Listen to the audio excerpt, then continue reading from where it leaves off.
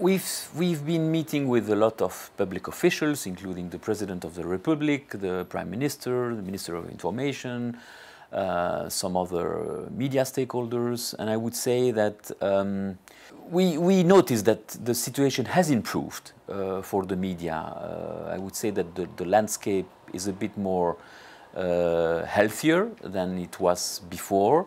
There are now legal protection for journalists. You know, I've been here in 2013, in 2015, 2017. So I made several visits to the country, and I can say that the situation from the legal point of view has improved.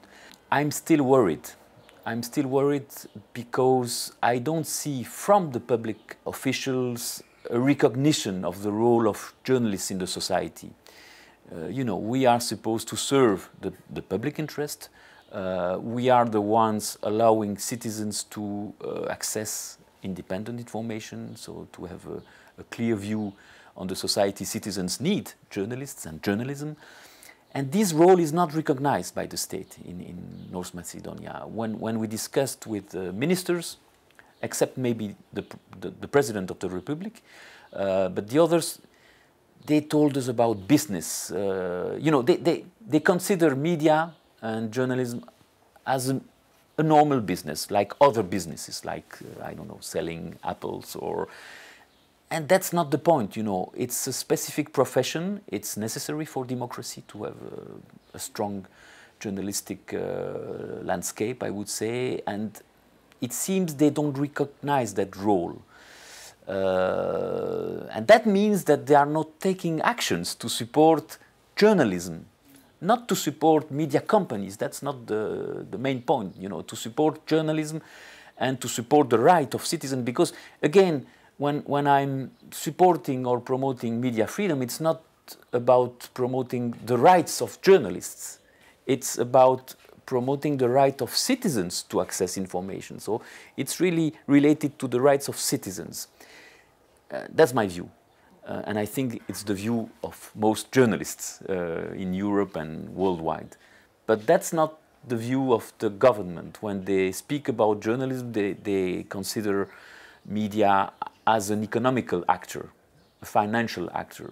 We've been informed by the Prime Minister and the Minister of Information of a new law to allow the state to promote and to pay for public campaigns in the media.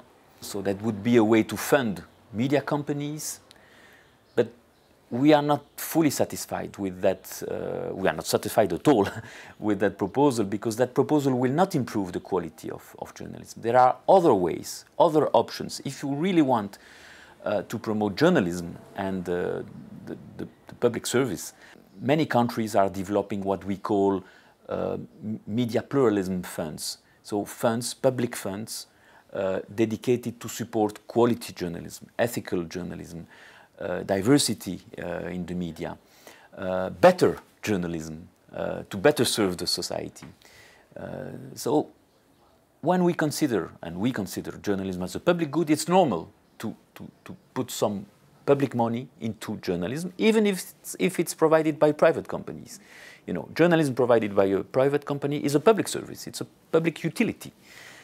We all need, and we need a balance between public broadcasters and private media. So yes, to have a healthier landscape, ecosystem, it's normal for the state to provide some funds. Of course, it should be done in a fully independent way, so without any interference from the politicians into the allocation of funds. And it should be based on very objective criteria. Many countries in Europe, Belgium, France, the Netherlands, plenty of countries have similar funds to support the diversity of the media and to support journalists, not media companies as per se. We've been surprised to know during our mission that only 17 journalists from the public broadcaster are covering the regions. You know, all the other journalists from the public TV are based in Skopje, and the 17 disseminated in the regions they don't have contracts, they are freelancers, they work for other media, so they don't have good working conditions. That is not normal. The media landscape in Macedonia is very polarized because the society is very polarized. And disinformation is a problem. And the best way to tackle disinformation is precisely to support good journalism, ethical journalism. If you respect ethical rules, and the main rule, the rule number one for ethical journalism is to respect the truth, to tell the truth, then you are fighting disinformation. So the best way to fight disinformation is to promote, to support ethical, quality journalism. I recognize the level of disinformation and maybe the interference of foreign states. The President of the Republic told us about the role of Chinese companies or Russian companies, supporting some by funds some media outlets in Macedonia. I'm not a member of the security services, so I don't know if it's true or not. I believe him, but if it's true, the best way to solve that problem is to invest in good journalism, in ethical journalism. The good way to fight disinformation is media literacy, to help citizens to recognize by themselves, to make the difference between a reliable information and an information which is biased. There are programs, so it's possible to do that, to educate people. So that's the first point. And the second point is to promote ethical, quality journalism. I'm a bit worried also by the fact that there is no renewal for the profession. I think only 9 students are following the courses in communication and journalism faculties, which is very few. That means that, and I think that is related with the fact that the public officials are not recognizing the role of journalists in the society.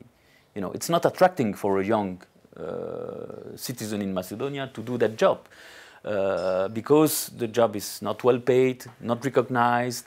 It's difficult, it's harsh, you will face threats, intimidation, so why to do that job? Some other jobs in communication field, for example, are much more comfortable. So it's all in one, there is no global policy to support journalism as a strong, I would say, actor in the society.